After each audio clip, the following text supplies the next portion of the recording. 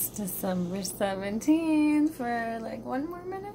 I'm gonna read from the daily inspirations for women, seasons for a woman's life. Winter is written by Margaret, Silf. From December to March, there are, for many of us, 3 gardens. The garden outdoors, the garden of pots and bowls in the house, and the garden of the mind's eye. That quote is from Catherine S. White, and the author writes, "I'm no gardener, indoors or out, so it consoles me to discover that there can be a third kind of garden for me, the garden of the imagination." Imagination comes into its own in winter. The firelight, the early twilight, and the long nights help us water and feed the garden of our imagination.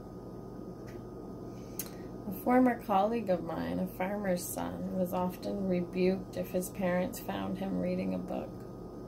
"Haven't you got anything to do?" they would ask.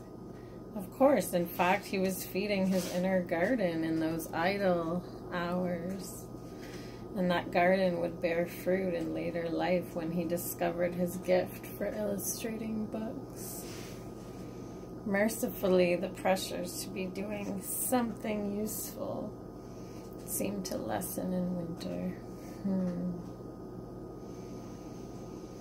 A little meditation you can do is, what is growing in the garden of your mind's eye? How are you nourishing it?